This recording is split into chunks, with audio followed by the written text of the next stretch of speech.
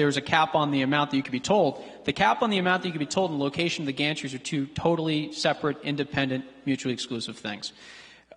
What this amendment addresses is if you live in a part of the state that the DOT presently does not want to toll. So, yes, there is a cap if you are subject to the toll. If right now you're getting out scot-free, DOT may make a determination that you should be paying a toll. And now they can expand the gantry system to get as many people everywhere. Maybe the average amount that people are going to be paying is far less than 20. They have every incentive in the world to have as many people in as big of a universe as possible paying that toll. That's what this amendment addresses.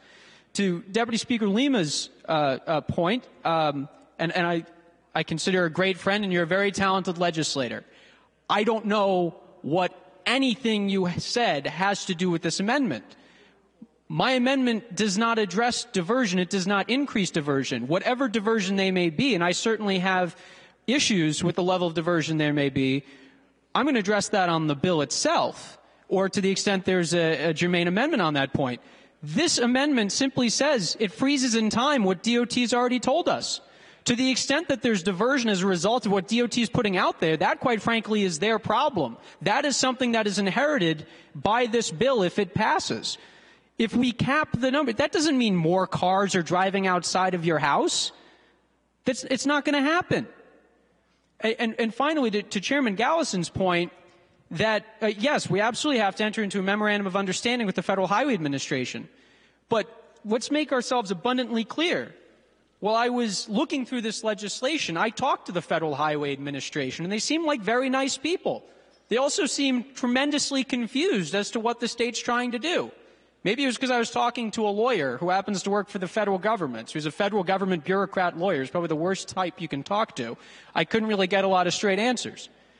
But the guidance they gave me is abundantly clear. The Federal Highway Administration has no restrictions on a tolling program put into place under this exemption on a road that's in the national highway system. First of all, they have no jurisdiction if it's not in the national highway system.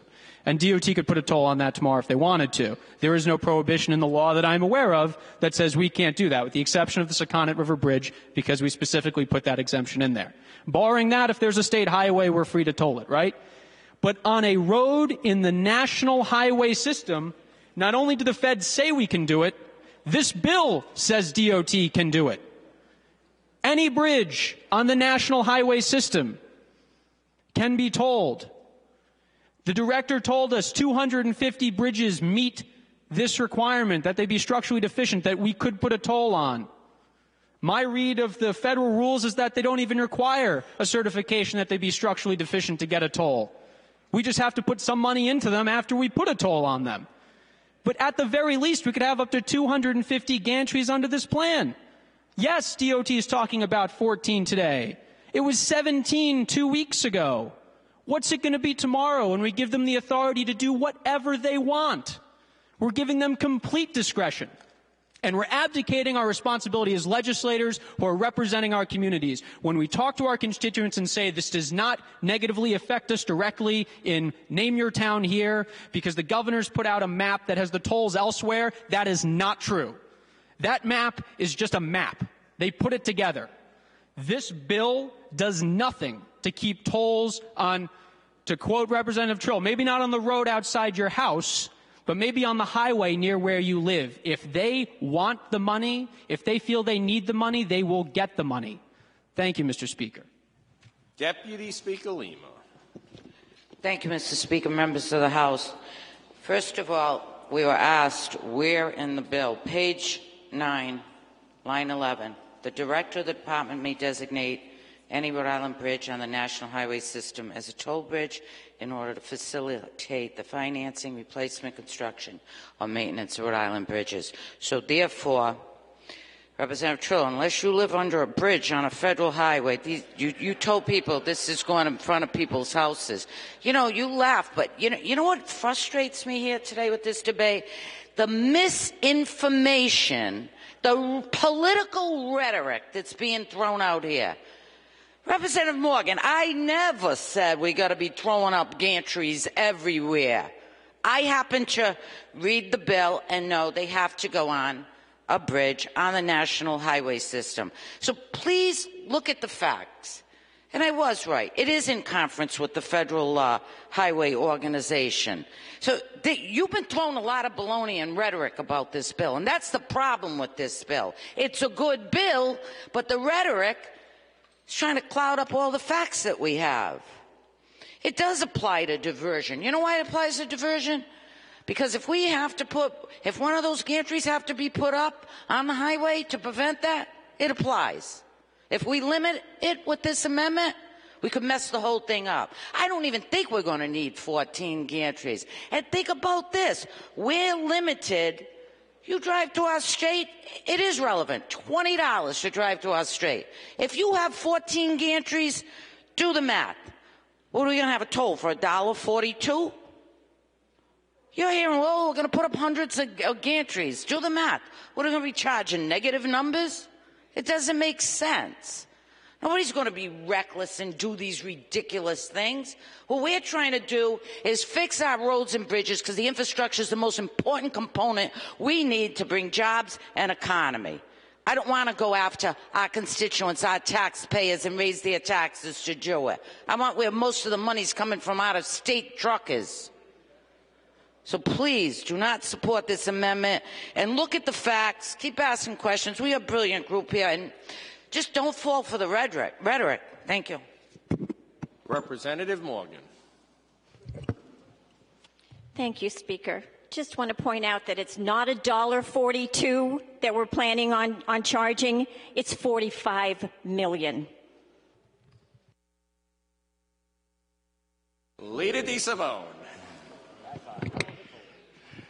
Thank you, Mr. Speaker, members of the House. Just to sum up a couple of overriding principles I think that are important in terms of voting on this amendment. First is flexibility. You know, we're doing this project, we have to do it right. So what ends up happening is DOT enters into a partnership with the Federal Highway Association. They come up with a memorandum of understanding. And that's for the location of the toll. So we have to have some flexibility. What this bill does, and Deputy Speaker Charlene Lima referenced it, but on page 9, line 11 to 13 clearly states the limitation. It has to be on the national highway system. So you can't have it anywhere but on that system.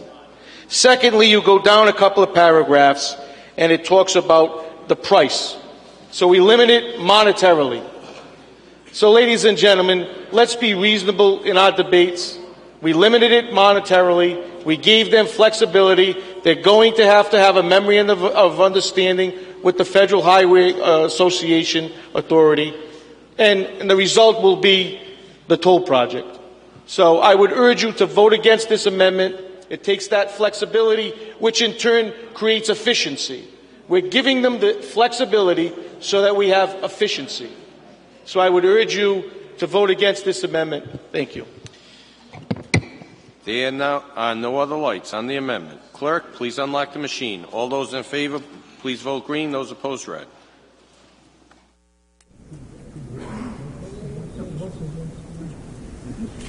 Clerk, lock the machine. 16 in favor, 57 opposed. The amendment fails.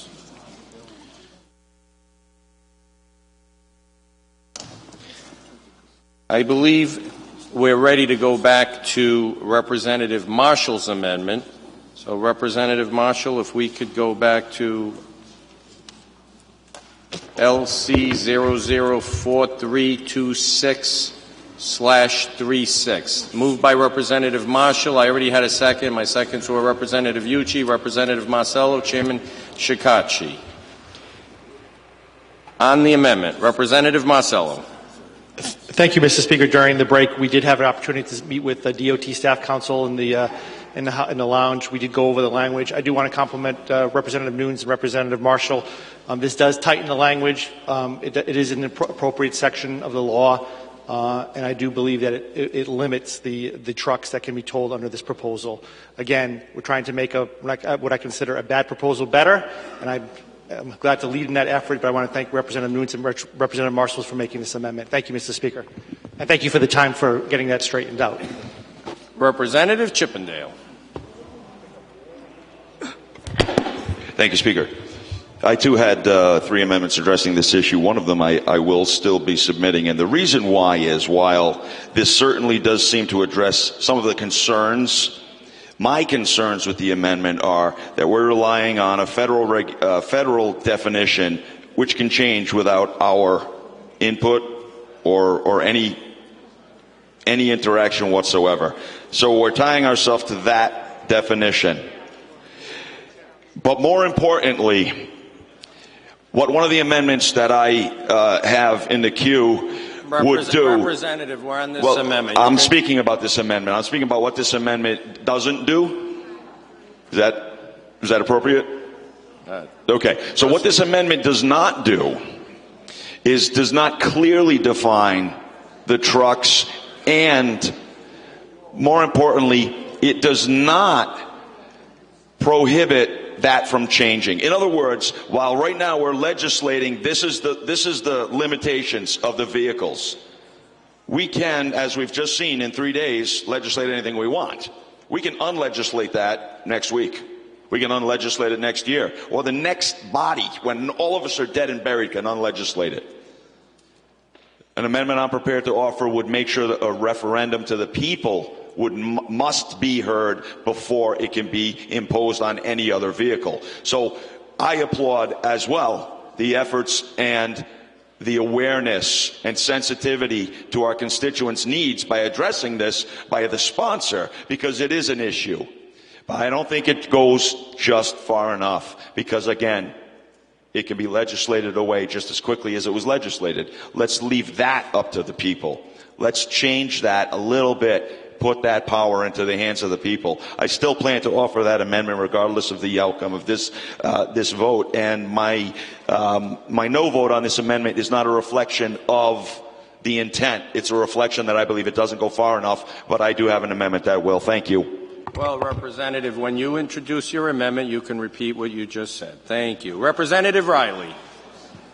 Thank you, Mr. Speaker, ladies and gentlemen of the House. I understand what's going on here, and I'm not against it, but I'm a little confused as to the approach we're taking. As I understand it, there are a few amendments that potentially will be in play that are trying to go at the same problem. I don't know of any, and I can only speak to one, but I don't know of any that would describe it as is being done.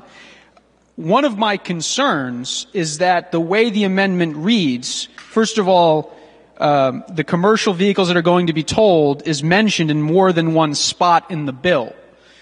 So we're only making this change in one spot. I think at the very least it makes it confusing. But I think more to the point, in the language regarding the referendum, we talk about passenger cars.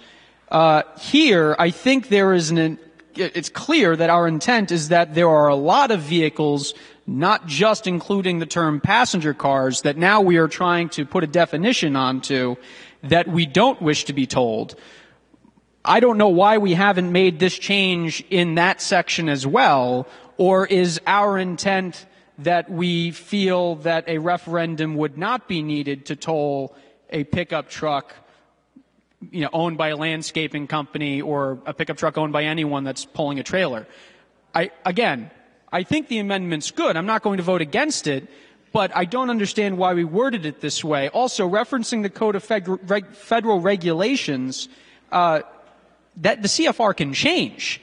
We're not, I understand as a point of reference. I don't think it's a very good one. And so, I'm going to vote for this amendment. I would not be surprised if there are a lot of holes. I am very concerned about the lack of a referendum question being applied to these types of vehicles, since now we're expressing our wish that they not be tolled. I think we should only be consistent, and I think there are other amendments later on that hopefully will address that. But there are serious problems with this. Thank you, Mr. Speaker. Representative Nunes. Thank you, Speaker. I think that this, after reviewing this amendment, I think that it does address the issues that were present in the original bill. So I do thank you for your tolerance in that respect. I just want to make it clear to the members of the chamber that if you don't support this, the way the bill is currently drafted, we will be tolling anybody with a dual rear wheel pickup truck who's towing a camper, whether it's recreational use or towing a boat. If they have a Class 5 truck with a trailer on it, that is classified as 8. So this does close that loophole, and I would urge support of this, because if not, we would be passing something that we would be passing something that's different than what everybody has been saying it is. So by restricting it to the definition in this amendment, it brings a little bit of it brings a lot of clarity to what is told and what is not told, and it meshes a lot better with what everybody has been saying will be told. So this would be the honest thing to do. I'm not saying I'm going to support the tolling plan. I'm just saying that this is the honest way to go about it. Thank you. Representative Giarrusso. Thank you, Mr. Speaker. I have a quick question for the sponsor, if he will yield. Will the sponsor yield? He will yield. Proceed. Rep. Marshall, what technology do we have in place that will differentiate what type of vehicle is going through the gantry? Well, I will tell you that, Representative, I am not an Easy Pass expert, but we have been assured that through staff as well as the Department of Transportation staff that the mechanisms have the ability to determine one classification versus another. So do they read license plates? Do they count axles, tires? No idea? Nope. I believe it's inside the coding of the Easy Pass module that's inside the vehicle itself. What if you don't have an Easy Pass? Well, that's a good question. I think that would be a better question to be given to the staff. It's a question on the bill. It's a question on the bill. I believe the chairman may be able to assist you. Would you like the chairman to yield? Yes, please. All right. Thank you, Speaker. Chairman Gallison. Thank you, Proceed. Mr. Speaker. Representative Giarrusso, the technology that these gantries have right now is very far advanced, and it's there. It can distinguish and differentiate, if you will. It will be able to pick up between this type of vehicle that is being excluded and just put the toll on the other vehicle that Class 8 or larger, so that these vehicles can be excluded by the technology that that are on the gantries right now. Thank you, Chairman. Thank you, Mr. Speaker. Lead. Representative Morgan. Yes, thank you. I don't know which one. I guess, Chairman Gallison, you're the one who's more able to answer this. When the director was here, he said that if just the cab without the trailer was traveling, they wouldn't be tolled. Is that the same? You are correct. That's right. If the cab by itself is a Class 6. Okay, so now they wouldn't be tolled. We're talking about a Class 8 vehicle going through the gantry. If the cab alone goes through, that's a Class 6, so that doesn't get tolled. Okay, thank you. Leader DeSimone. Thank you, Mr. Speaker, members of the House.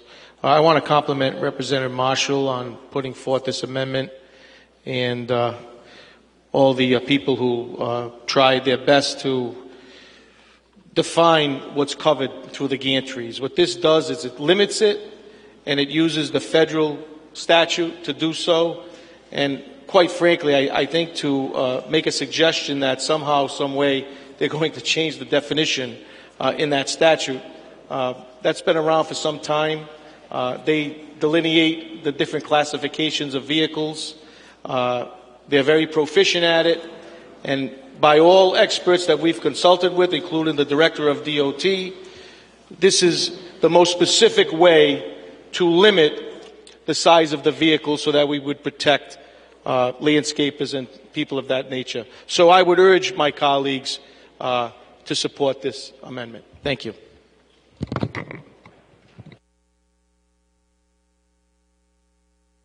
There are no lights. Clerk, unlock the machine. All those in favor of the amendment, please vote green. Those opposed, red. Clerk, lock the machine. 73 in favor, 0 opposed. The amendment prevails. Representative McEntee.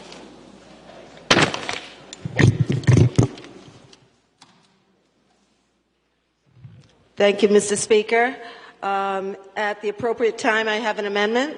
It's the appropriate time. Proceed, please. Thank you. I move Amendment LC 004326/28. Representative McEntee moves Amendment LC 004326/28. That is seconded by Representative Almeida, Representative Marshall, Representative Ruggiero, Representative Carson, Representative Palancho, Chairman Shekarchi, Deputy Speaker Lima, Representative Blazejewski, and Representative O'Brien. Proceed. And I'm sorry, Representative Abney also. Proceed, Representative. Mr. Speaker, this on page 12 of the bill, it's the minority business enterprise. It addresses that issue. Excuse me as I pull up the page. I'm getting it. 12.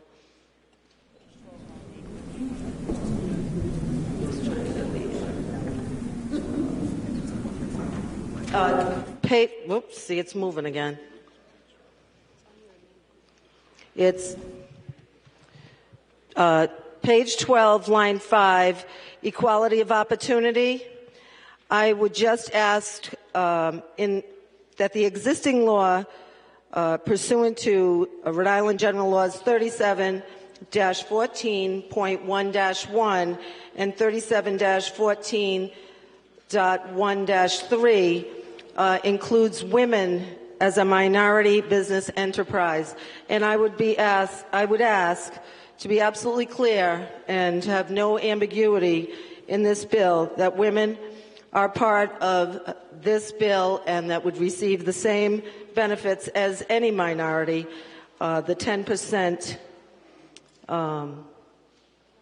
of the dollar value of the bid. So I think this is a good addition to this bill. It makes it very clear that women are included as minorities, and I would ask that you all pass it. Thank you. Thank you, Representative. Representative Almeida. Thank you, Mr. Speaker, members of the House. Women and minorities are, in fact, part of the 10% set aside.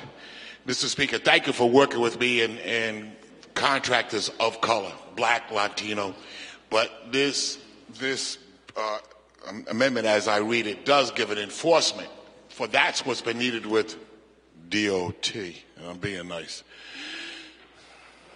So the fact is, with that enforcement, it will be able to bring us back, especially with contractors of color, to go back and include all women of color as well as in the general purpose of it. So we thank you, but we mostly thank you for the enforcement of this. Thank you, Representative. Representative Giarrusso.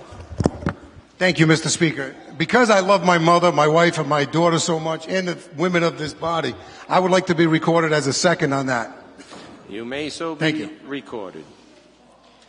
Representative Diaz. Thank you, Mr. Speaker. I rise in support of this amendment. I think it's just making justice to women and minority in the state. So please vote for the amendment. Thank you. Thank you, Representative. Representative McEntee. Just one more statement, Your Honor. I almost called you Your Honor. I'm too used to being in the courtroom. Sorry, Mr. Speaker. But I've done the same thing countless times.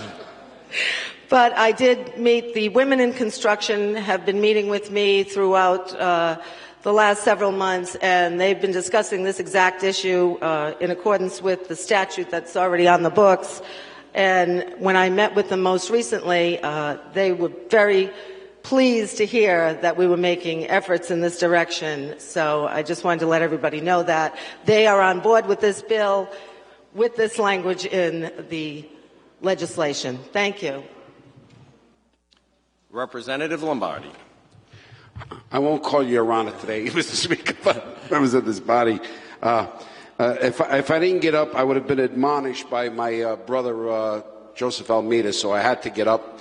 I can only say this: Amen, amen, amen. But it's too bad we even have to go through this exercise. This should be happening as a matter of course.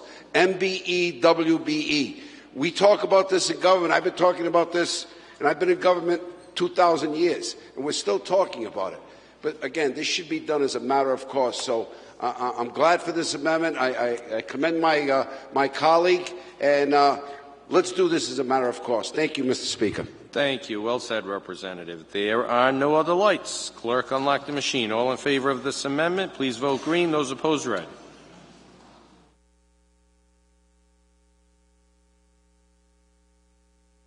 Clerk, lock the machine. 72 in favor, 0 opposed. The amendment prevails. All right. Since this is taking some considerable time to get through the entire bill, and recognizing that it is now 20 past 6 and you've all been here for a while, I'm sure everybody's hungry, we have a simple dinner. We ordered some pizzas, so we're going to take a little bit of a break, and let's say a few minutes before, we'll be at ease until a few minutes before 7. Thank you.